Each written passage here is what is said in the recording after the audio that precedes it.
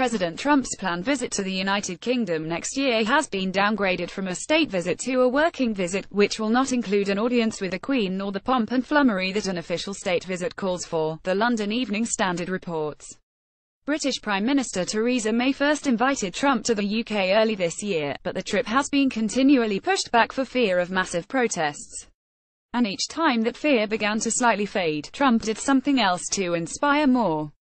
At one point over the summer, there were rumors that Trump would make a surprise stop at 10 Downing Street. That never happened. Dates are still being discussed for Trump's 2018 working trip to London, which the Evening Standard says would likely be a part of a tour of European countries, rather than a one-stop trip to the UK. But whatever the circumstances of a Trump visit to London, he can be sure protesters will be there to greet him with the chorus of mocking middle fingers he deserves.